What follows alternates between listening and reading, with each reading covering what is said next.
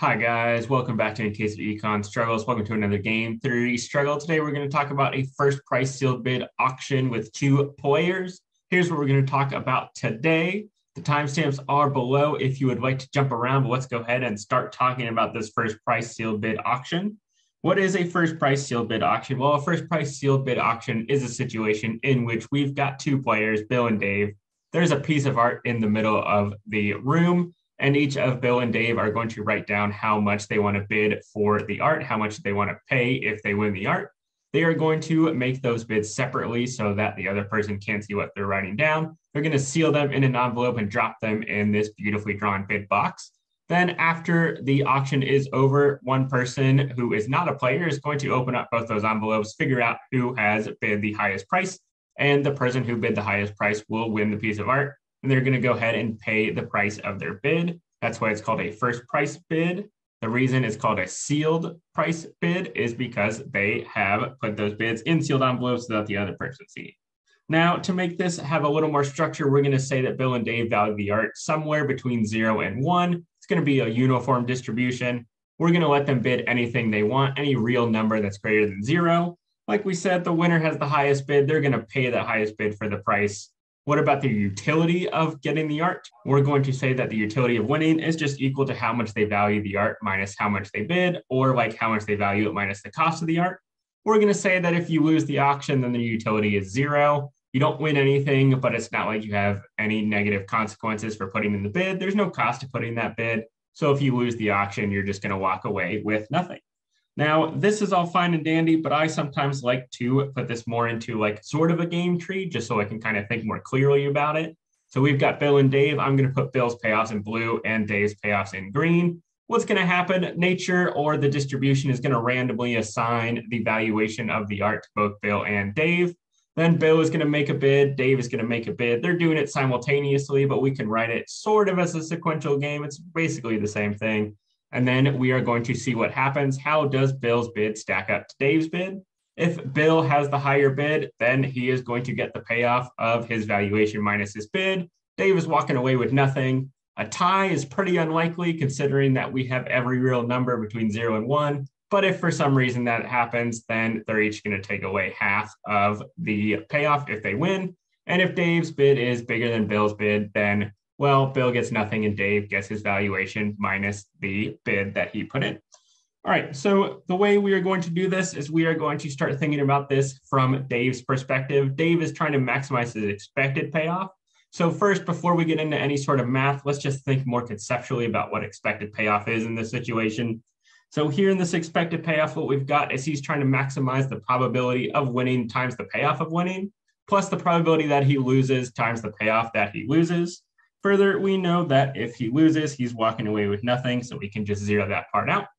And how does he win? Well, that win is conditional on what he bids. So really, the probability that he wins is really just the probability that his bid is higher than Bill's bid. All right, so now we're kind of thinking, all right, well, now what are we going to do? Well, now I'm going to introduce the first trick. So I said in that intro slide, there are two tricks. What is the first trick?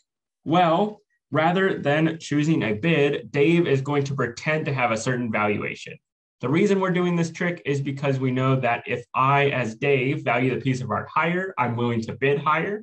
It's not the case that if I value the piece of art more, I want to bid less. No, if I value the piece of art more, I want to bid higher.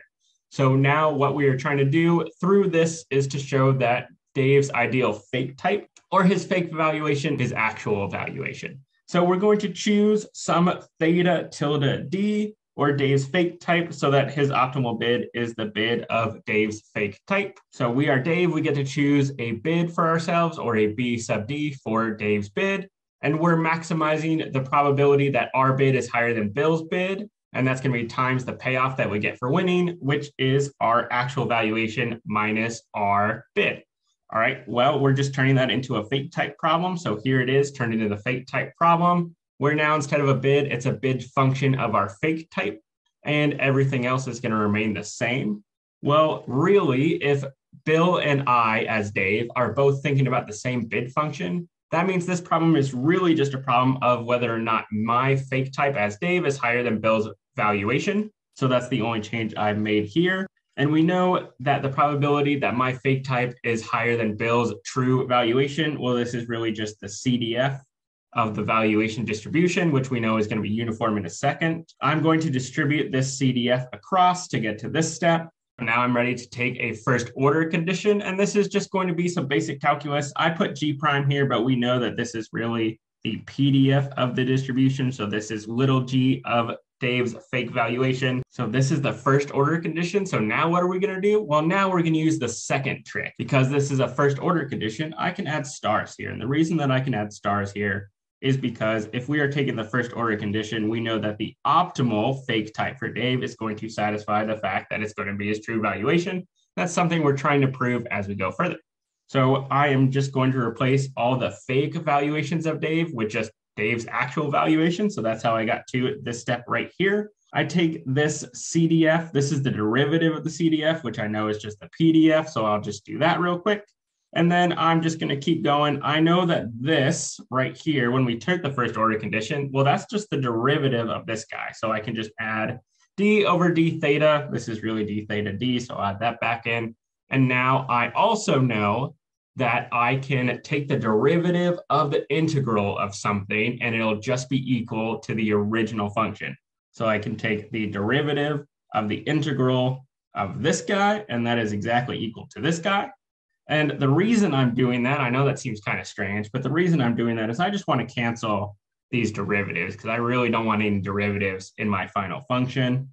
So now I am solving for the bid function. The whole thing I'm trying to do is I'm trying to show that Dave's optimal bid as a function of evaluation is just going to be some function of his actual valuation. So I know that if I solve for the bid function given Dave's evaluation, I'm going to get this just from some simple algebraic manipulation. All right, now we're using the uniform distribution. So the PDF of the uniform distribution is pretty easy. It's just 1. And the CDF is just equal to theta d. There needs to be a d here, here, here, and here. So I'll just add that in real quick. That means that this guy right here is just going to be 1/2 times theta d quantity squared. So if I plug that in here, what I'm going to get, maybe I'll put this in green so that it's a little easier to see. I'm just going to get that B star of theta d is just going to be equal to 1/2 times theta d, and now I am done. Now, because this is a symmetric game, I know that if Dave's optimal bid is half his true valuation, I know that Bill's optimal bidding strategy is also going to be half his valuation. So maybe in here, I'll just add another box and I'll just say that B star of theta B, or Bill's evaluation, is just half of Bill's evaluation. Now we're done. So hopefully this gives you a little more intuition on how a 2-player first price sealed bid auction works and how to solve for the optimal bidding strategy. If it did, make sure to like and subscribe, and we will see you next time on another case of Econ Struggles.